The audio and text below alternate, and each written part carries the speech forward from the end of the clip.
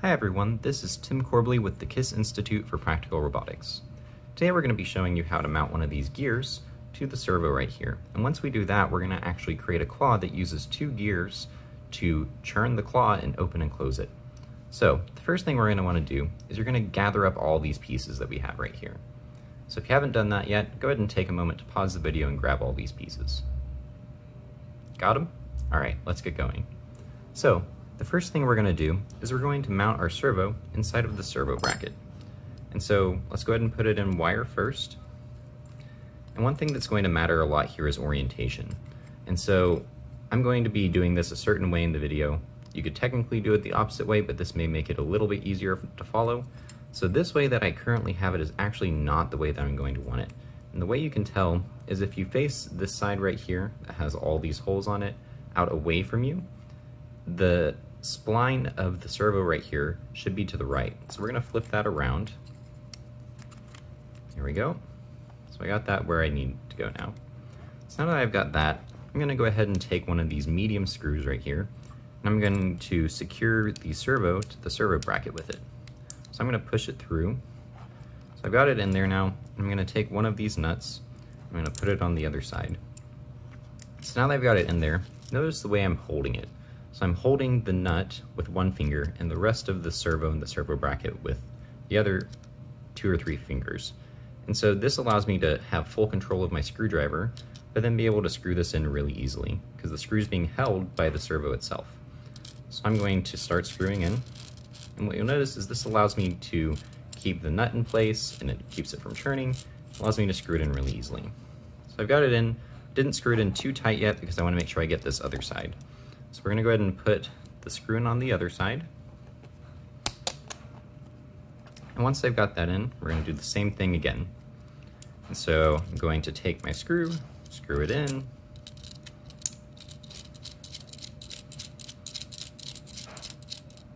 All right, I'm going to tighten this one up.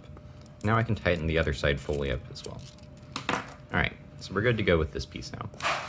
So the next thing we're going to do is we're going to mount this servo horn right here to the servo. And so if you're looking for this piece or any other of these pieces right here, there's a plastic bag inside of the bag that your servos and motors came in, and all those pieces will be in there. So we're going to put that on. Now I'm going to take the little black screw that was in that bag. There's always one per bag.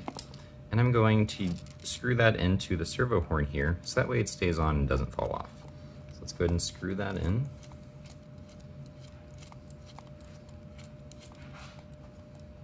All right, got that on.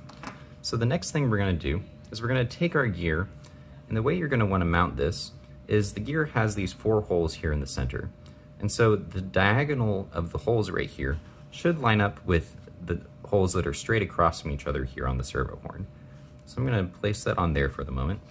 I'm going to grab one of these silver screws and this little brass head that goes with it. And so what this does is this little brass head allows the head of the screw to be slightly bigger so that this will actually fit inside the Lego pieces and not fall all the way through. So I'm going to go ahead and take this and put it inside one of these gear holes right here. So I got that in. Now what I'm going to do is I'm going to take this screw, I'm going to line it up with one of these holes right here that's in the center. So I've got that in, I'm holding it all with one hand so I can grab my screwdriver.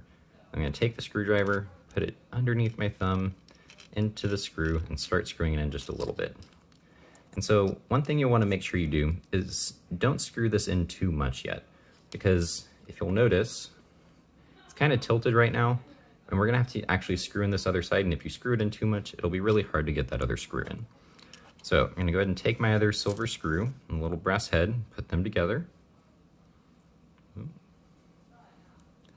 So now what I'm going to do is I'm going to put it in on this opposite one from the screw right here. So we got them opposite of each other. So now I'm going to take this and I'm going to try and find it a hole to go into. So this can be a little bit tricky sometimes. You kind of just have to move the screw around with your finger, but there we go, got it. So I'm going to hold that there with my thumb, put the screwdriver in, so now the screwdriver's holding it, just screw in a couple of times. All right, so now it's on there. So it's pretty balanced right now, but we probably want it just a little bit tighter so that it doesn't have a chance of falling off. So I'm going to screw this in just a little bit more. There we go. Screw this side in a little more. There we go. So I'd say my gear is pretty balanced on this. Seems to be pretty balanced. All right, and the reason that's important is whenever your gears are turning, you want them to be level with each other. And so this will keep them from skipping a gear, things like that. All right, so now that we've got this ready to go, we're gonna actually go ahead and take one of these 2x4 pieces, and we're gonna put this right here. And this will help us later on whenever we're making the rest of the claw. But we're gonna go ahead and screw that on with a long screw. And usually you can use a long or a medium screw to put Lego pieces on, but in this case we're going to use a long one. It's what we have on hand. It shouldn't matter too much. So I'm going to screw that on through the corner hole. There we go. Okay, so you can see I've got it through the corner hole. And so now I'm going to make sure this is pretty straight with the rest of it. I'm actually going to take one of these pins right here because we have no other way to secure it to the rest of the metal piece here. I'm just going to put this pin through the hole right here. What this will do is keep it from turning too much in either direction. So I've got that in. All right, so now I think we're good to go to start working on the claw. So the first thing we're actually going to do is we're going to take one of our claw pieces, and it's going to be opening and closing with this piece here and another one over here. So we're actually going to turn our claw right here, just like, oh, there we go. Okay, there we go. I'm gonna go with that one. So, got that on. All right, so I've got this on right here, and the reason why I turned it like this is I want to be able to put this claw piece on the outside. And so this will allow me whenever I'm opening and closing it, it's not actually going to interfere with any of these other pieces we're going to put on top. So let's go ahead and get that on there. All right, so now the next thing I'm going to do is I'm going to take this 1x7 beam right here, and I'm going to take one of these axle pieces with a little pin on the top of it, and I'm going to put this in the second to last hole on the end there. So once I've got that in, I'm going to put that on here in the center of our gear. And so this is actually now sitting on top of our little claw piece right here.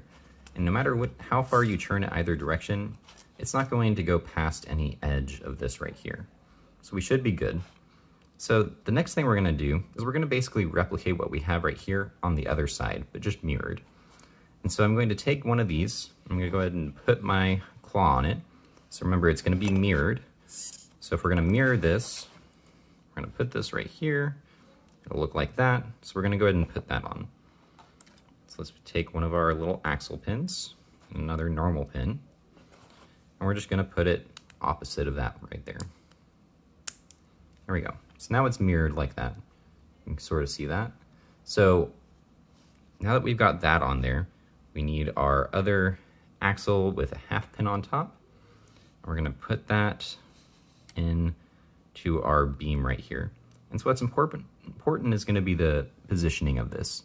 And so if you'll remember from another video that we did, this large gear right here has a radius of 3 holes. When I say that, that just means that if you start from the center right here and you go over until the gear ends, it's gonna be 3 holes. So you can kind of see that right now. So we're gonna go ahead and put this 6 holes over because we go 3 holes for one, 3 holes for the other. So we're gonna drop that into that last hole right there.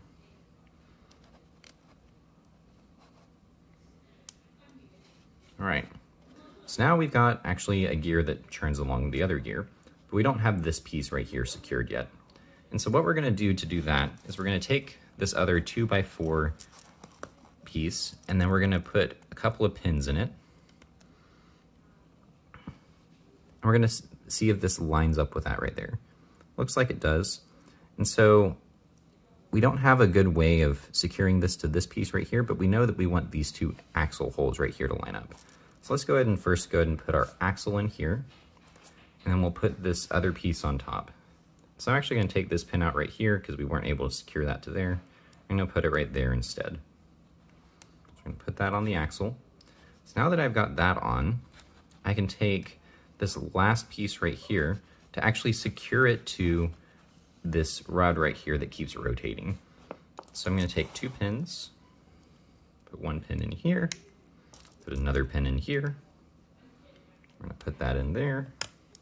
And now the line of this right here is parallel to this line right here. So that way we can line these up. There we go. All right, so now we're good to go with this. And so if you rotate this gear right here, it opens and closes. And so just to go over a couple of things really quick about why this is working the way it is. Whenever you move this gear this direction, so if we're turning it inwards, what it's doing is it's pushing this other gear the other direction. And so the number of gears that you have in a claw matters a lot. And so if you have an even number of gears, the one on this end and the one on this end are going to move opposite each other. If you have an odd number, they'll move the same direction. We'll go over that in a different video at some point, but just to show you guys what the reasoning is right there and why we only used 2. So we've got our fully made claw. Should be easy to mount things to it because we have this whole line of holes right here that we can use to mount to other pieces. We even got this back here. So here's our fully made claw, and we'll see you guys in the next video.